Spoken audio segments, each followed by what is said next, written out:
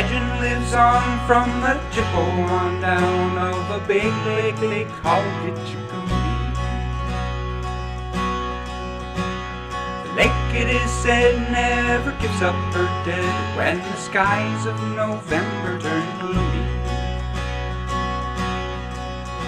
With a load of iron ore, 26,000 tons more than the Edmund Fitzgerald weighed up to.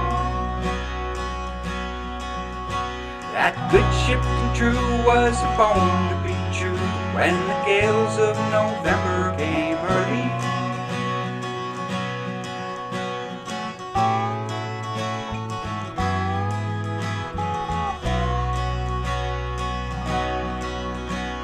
The ship was the pride of the American side, coming back from some mill in Wisconsin.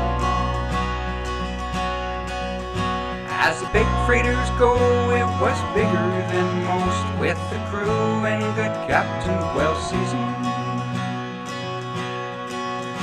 concluding some terms with a couple of steel firms when they left fully loaded for Cleveland.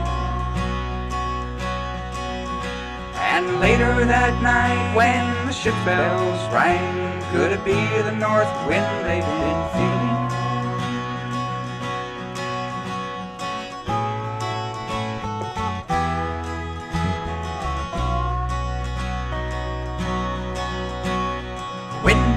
Wires made a tattletale sound, and a wave broke over the railing. And every man knew, as the captain did too, 'twas the witch of November come stealing. The dawn came late, and the breakfast had to wait when the gales of November came slashing. When afternoon came, it was freezing rain in the face of a hurricane west wind.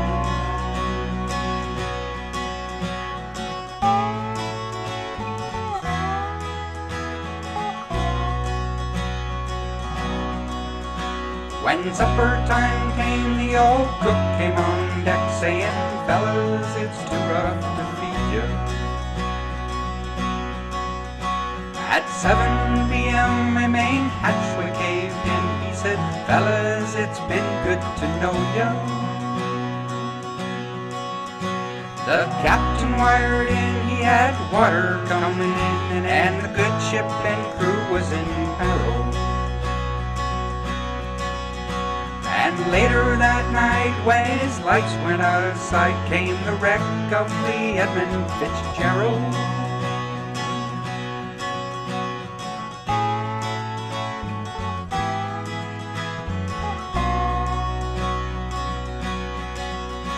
Does anyone know where the love of God goes when the waves turn the minutes to hours?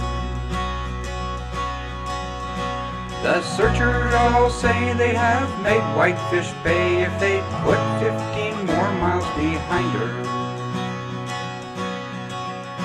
They might have split up, or they might have capsized. They may have broke deep and took water. And all that remains is the faces and the names of the wives and the sons and the daughters.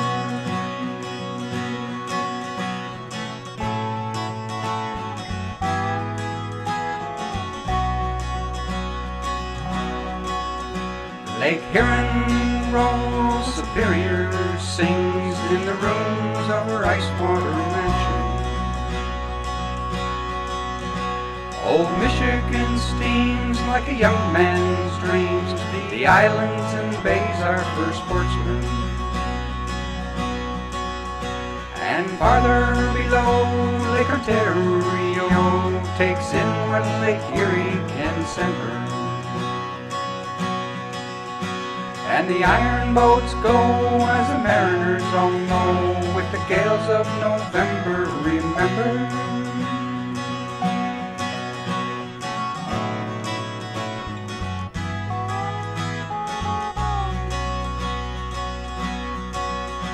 In a musty old hall in Detroit they all prayed, in a maritime sailor's cathedral.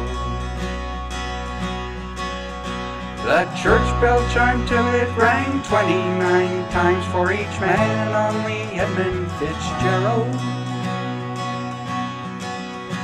The legend lives on from the Chippewa on down of the big lake they call Gitchagoonie.